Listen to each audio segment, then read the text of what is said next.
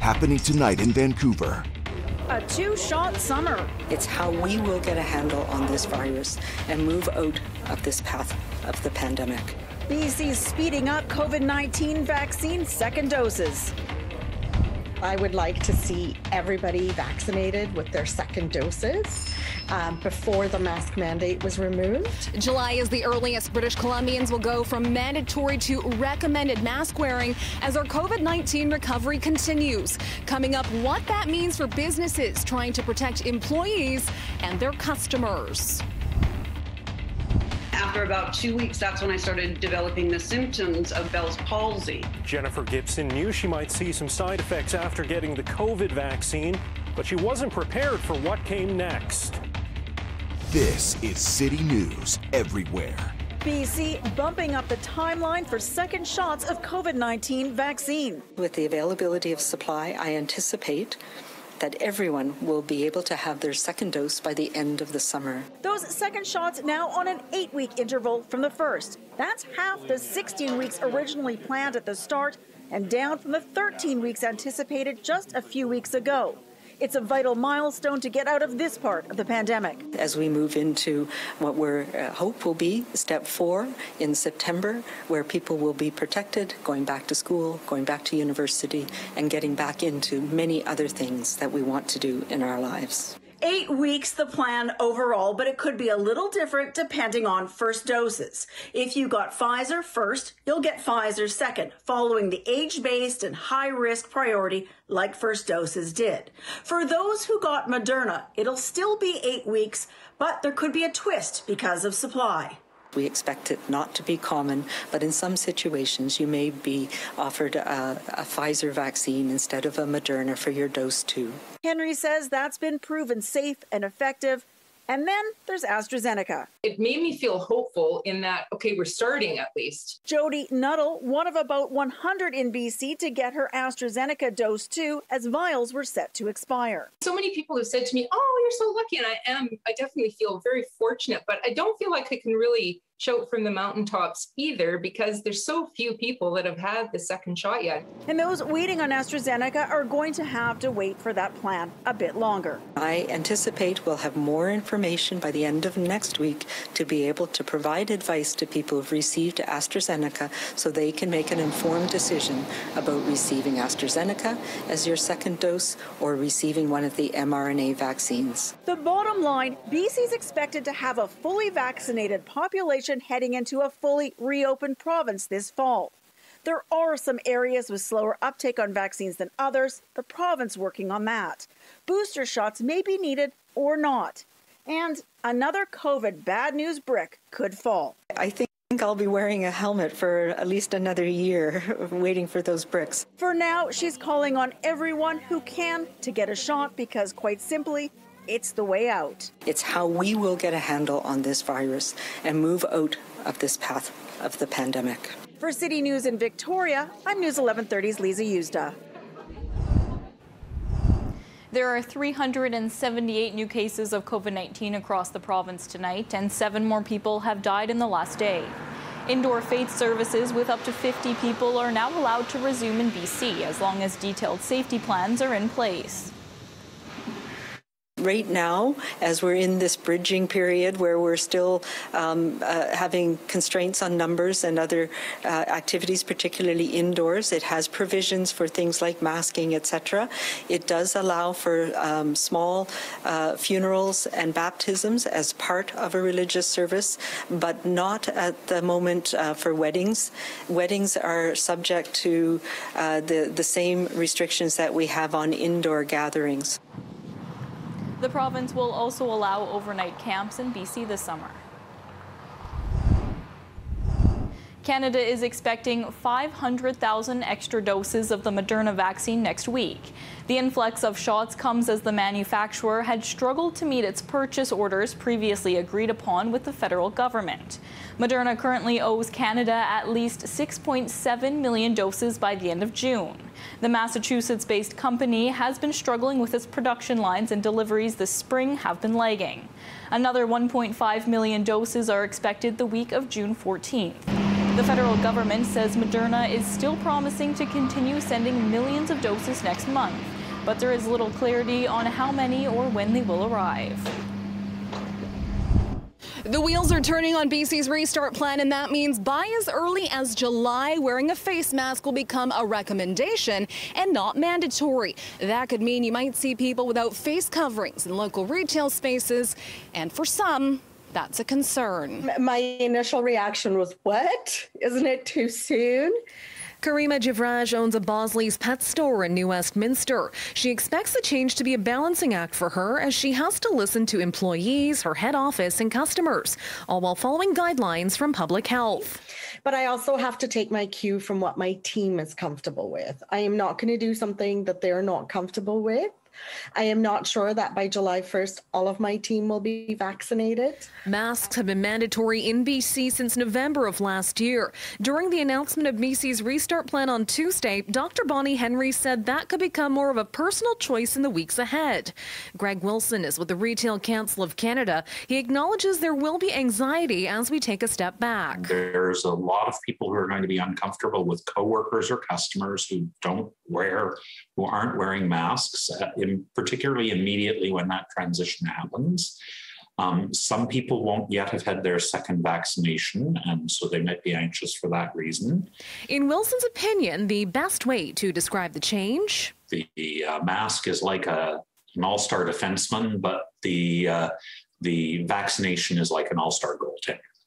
And so we've moved from having just a defenseman in front of the net to now having a great goaltender in front of the net with vaccinations. I don't know how I feel about walking around with everybody having no masks just yet. This July 1st seems like it's just around the corner. I will probably personally still wear my mask. Usually working with this is like I have a sauna in my face.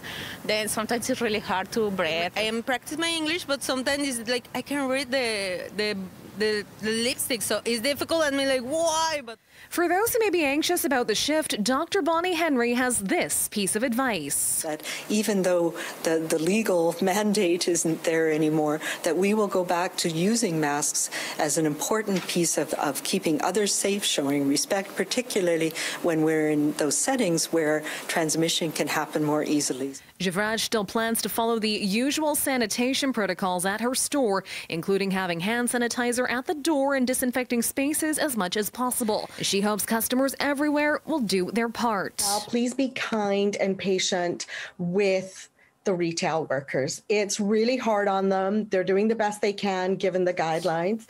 In Vancouver, Ria Renouf, City News. I wanted to talk about it responsibly. I don't want to discourage people from getting vaccines. And strangely, I don't really want to discourage them from getting this one. Jennifer Gibson says she got the COVID vaccine because she wanted to see life in Canada get back to normal. But the Toronto woman wasn't prepared for what she saw when she looked in the mirror 2 weeks after getting her AstraZeneca shot. In the morning, I was just looking and I thought, gosh, something is weird with my face. And I thought, whatever, I slept funny, no big deal. And by the end of the day, my husband I was asking him, like, this is weird now. And even with kindness, he had to say, yes, it was. A phone consult with Gibson's doctor confirmed that she had developed Bell's palsy, a form of facial paralysis. So honestly, when they said Bell's palsy, it's, devastating to look at half your face being paralyzed. But the little that I knew of Bell's palsy, I thought people don't die from that. So the fact that it wasn't something that I was going to not be around for my daughter later, it's dealable. It sucks, but it's dealable. Gibson is sharing her experience on Instagram to show people what vaccine side effects could potentially be like. The reason why I got it is I wanted to get back to real life. And I have friends who are fighting cancer and they can't get their treatments. Health Canada tracks adverse reactions to COVID vaccines, and the most recent data shows 131 cases like Gibson's. Bell's palsy has been reported in clinical trials for all COVID vaccines approved in Canada, but also in patients who received a placebo or no vaccine.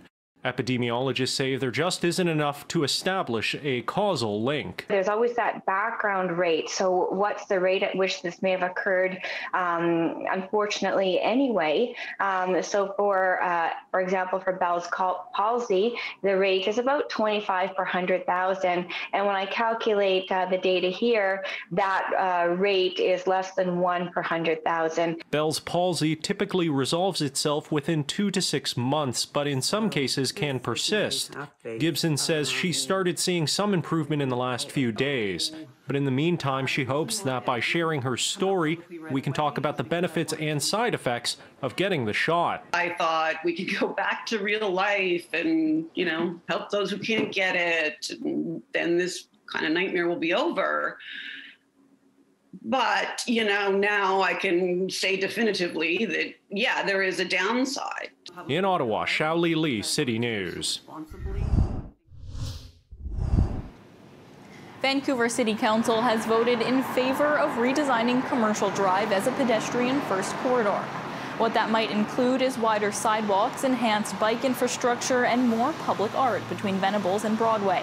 One of the councillors behind the idea is Pete Fry. He says it's meant to transform the street into a destination from the traffic corridor that it is now. Charges have been laid after yesterday afternoon's stabbing along the seawall near Vancouver's Sunset Beach. Police say it all started when a skateboarder ran into a jogger on the walking path. The jogger was fine and ran off. But some other people nearby confronted the skateboarder about using a different part of the path. Another man intervened and said he was stabbed multiple times. His injuries aren't life-threatening. A 25-year-old man is in custody. Unfortunately, this is something that we have seen a few times this month already in the same neighborhood. This month alone, 4 violent incidences in and around downtown Vancouver beaches have occurred. There's absolutely no need whatsoever for anyone to carry a weapon on them at any time. If you were in the area and saw what happened yesterday afternoon, give police a call. A woman has serious injuries after a stabbing at the Vancouver Law Courts on Tuesday. According to police, 2 53-year-old women were in court for a civil matter when one reportedly stabbed the other. Some of the courtrooms have security checks, but not all of them do. Weapons are banned from the building. The Attorney General's ministry is reviewing the incident to determine if security should be upgraded at the building. TransLink is telling us how ridership has fared during the pandemic. It says last fall, ridership was 41% of pre-COVID-19 levels across the network. The West Coast Express saw the biggest drop in users, retaining only 17% of the passengers it saw before the arrival of the virus. For 2020 as a whole, TransLink says it retained 43% of its ridership, second only to Los Angeles, when we look at transit systems here and in the U.S. I must report that we're not in better shape. We're actually in what I would describe as probably more dire straits. Earlier in the spring, the ambulance paramedics and dispatchers of BC said paramedic staffing had reached a crisis level, exacerbated by a toxic opioid crisis, mental health injuries, and the COVID-19 pandemic. Unfortunately, they say things are just getting worse. Troy Clifford, president of the BC Ambulance Association, says ambulance wait times reached 4 to 5 hours in some areas last weekend, a symptom of what he says are continual administrative failures. But during this Pandemic Services Week in Canada, Clifford has been happy to focus on the positive. There's a lot of negativity around the staffing and workload and the pressures that they're under from a personal impact perspective. We know the psychological injuries are happening, and we're trying to really focus on the positive. And, we're seeing a lot of thanks from the public. We're getting messages from our colleagues in public safety and health. And that's really rewarding to just feel that appreciation for us. And I guess that's really what this week is about. BC Emergency Health Services says at least 214 new permanent full-time positions with full wages have been created since fall 2020. To stand up to the Italian regime that had sided with Nazi Germany, that was right. But to scapegoat law-abiding Italian citizens, that was wrong. The Prime Minister, Justin Trudeau, delivering a formal apology for the country's internment of Italian Canadians during the Second World War 81 years ago. He says 31,000 Italian Canadians were labeled enemy aliens, then fingerprinted, scrutinized, and forced to report to local registers once a month. More than 600 men were arrested and sent to internment camp, some for years. 4 women were detained and sent to jail without formal charges. Trudeau noted that those who were interned did not turn their backs on Canada, but rather went on to help build it. Vancouver's news is always available on the radio with News 1130 or online anytime at citynews1130.com. Your next edition of City News is tonight at 11. Thanks for watching. Have a great night.